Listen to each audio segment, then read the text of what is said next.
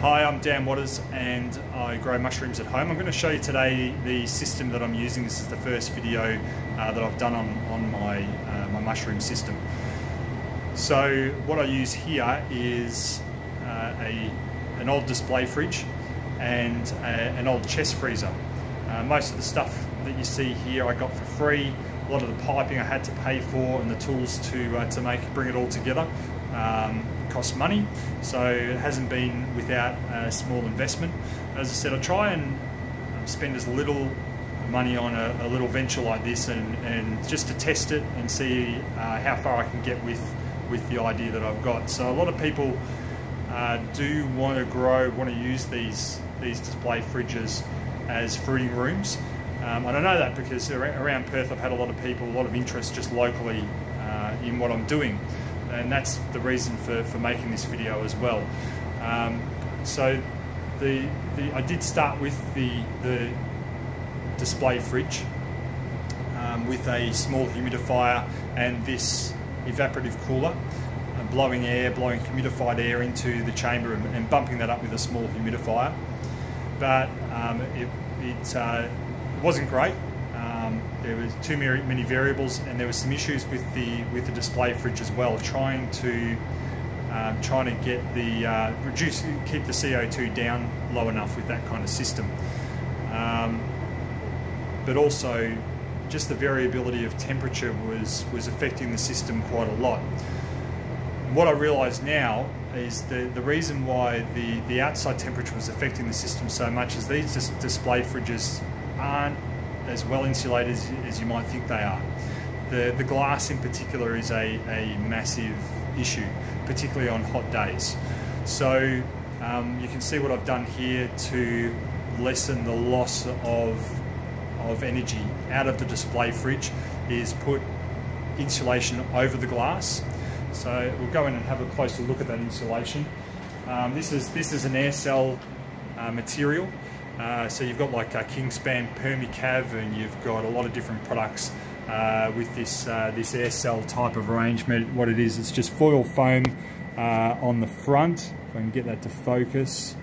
It's foil faced on the front, and it's got a foam inner core that provides the insulation. This is around about 6 mil thick, this stuff, so it's not a huge rating of insulation. But on top of that 6 mil thickness, it also has an air cavity between the material, and that cavity thickness is really determined by this piece of insulation that I've used as a batten for gluing this stuff on. So I've also put this foam strip around the outside. It was the first thing I stuck on, just to kind of frame the glass and separate the aluminium from the insulation as a thermal break. So put that on, put these battens on, glued them on with liquid nails, and then again liquid nailed all the insulation on, and that was just done yesterday. You can see one door is completely covered. Okay, and this door has a little bit of a viewing panel in it, and that's more for me, because I do like to look in and see what's going on without having to open up the fridge and lose the temperature and humidity. But I think this is going to have to go, because I can feel that the temperature of this is really warm. It's about 30 degrees today, and the glass really does heat up. And as I said before, this is probably the weakest point with the display fridges is the glass. And even though there's 2 layers of glass, the heat at 30-40 degree days still draws it taxes the system way too much. So anyway, we've got that covered up now, and I'm already seeing a 3 degree improvement in the exhaust temperature. All right, so speaking of the exhaust, we'll take you to all this pipe work here. Okay, between the preconditioning chamber that I've got here, the old chest freezer. Picked up this chest freezer for free. The lid on it was buggered. They didn't think it was working too well as a chest freezer, but I could tell that's because the lid was not doing its job. I was going to keep it as an operating chest freezer, but then when I started to drill holes in it and put the air conditioning unit, which you can just see at the back there, I cut open a hole to put that air conditioning unit in it, and all the coils for the freezer fluid or gas or whatever it was were actually running through the body of this chest freezer, and I cut through them. So I ruined my chance of using this chest freezer as a cooling unit. But anyway, I had the idea of putting the air conditioner in there. I needed the air conditioner in there that was the original idea, and that's what you do with these preconditioning rooms. That's what I've seen online with people like Eric Myers Mushrooms. So the fact that I lost the ability to cool was a little bit sad, but I had a different plan. Anyway, so this preconditioning chamber has several pipes coming and going from it, 2 pipes coming and going from it. You've got your air intake here. Okay, that's the bigger pipe, that's the air intake, so that's the warm air coming in. And that comes in from up here, so you can see the opening in this pipe here. At the back of the pipe, back in the throat of that pipe, you can see there's some metal. Let's see if we can get a shot of that.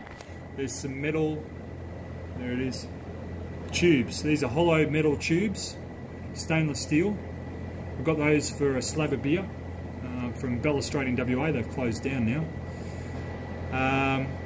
So what happens is that the fresh air is taken in here, and those steel tubes, okay, are blocked off at one end inside that pipe. You can't see it. Well, actually, maybe you can see it from up the top here. Here we go.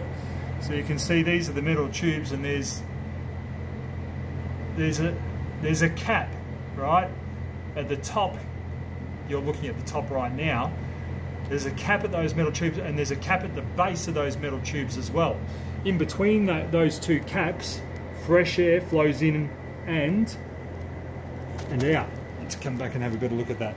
So in and out, all right? And it blows over those metal tubes. Okay, those metal tubes are, inside those metal tubes is the dirty air that's being exhausted from the fruiting chamber, and so that air is being exhausted through these smaller pipes. Okay, and my issue right now is that I can't really control this camera very well.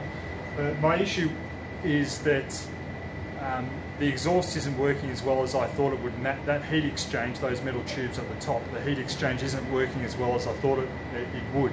I think one of the reasons for that is that I don't have enough insulation on these pipes, so I've got to get those better insulated. Hopefully I'll see a gain of a couple of degrees, a drop of a couple of degrees in temperature going into those cooling tubes at the top. Anyway, so that's where the fresh air comes in through this larger pipe. It's drawn into the preconditioning chamber, where the air conditioner cools it down to about 18 degrees. And in here as well, I've got a humidifier tote with I think it's an American term, a tote, but basically it's a tub. It's a plastic tub. I've got a black plastic tub with a clear lid in there, and it's full of water. I've got 2 humidifiers in there. My arm's getting sore. I've got to change hands.